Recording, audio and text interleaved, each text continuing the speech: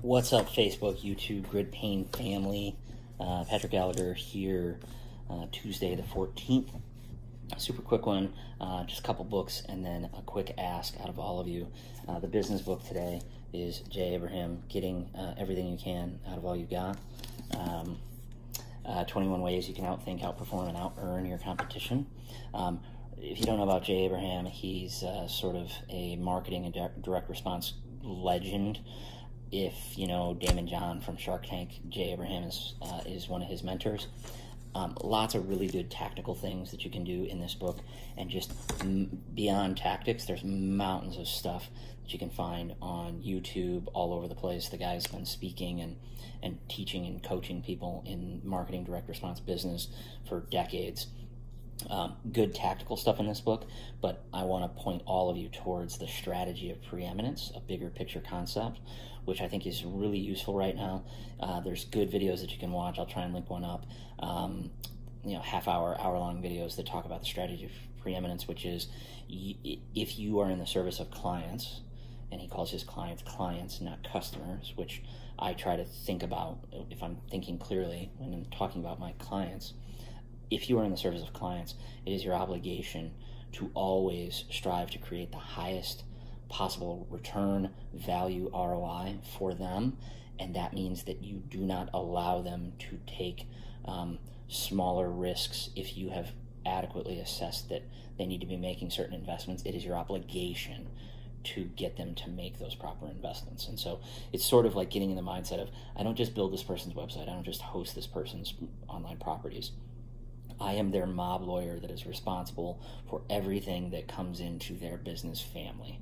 And that shift in thinking, I think, is useful right now as many of us are trying to sort of tighten our belts, work on our defense, work on plugging holes in the dam, having a radical shift in thinking towards how can I be of more service to our customers. That's a good way. And then obviously the book is full of all kinds of cool tactical things that you can be working on. The non-business book today is the Book of the Fallacy, which is full of all kinds of examples of the mistakes in logic that people make. Here's one of my favorite ones. If you can't read it, the punchline is basically a bunch of lemmings running off of a cliff and say, of course it can't hurt you. This is the way it's always been done. This is the way we'll continue to do it. And the book is just full of all of these like false equivalencies, straw man arguments, the things that people do in their brains to get to a conclusion that are just totally fallacious and wrong. You can actually get this book for like $35 right now.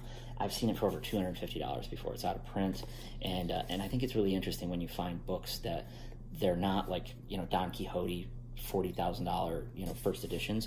They're just books that people are overpaying for, arguably overpaying for, because there's just such good information in them, and so I think that that's worth checking out.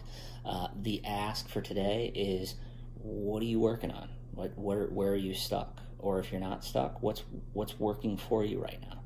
Is there other stuff I can point you to? Is there other resources? It doesn't need to be about, please don't make it about Grid Pain. It doesn't even need to be about hosting or your agency business or your IT challenges, or it could be about how to shave a few strokes off of your golf game. That's one other area where I might be able to help, but maybe I can point you to a good resource, or maybe I can point you to a direct example of something that I've seen before.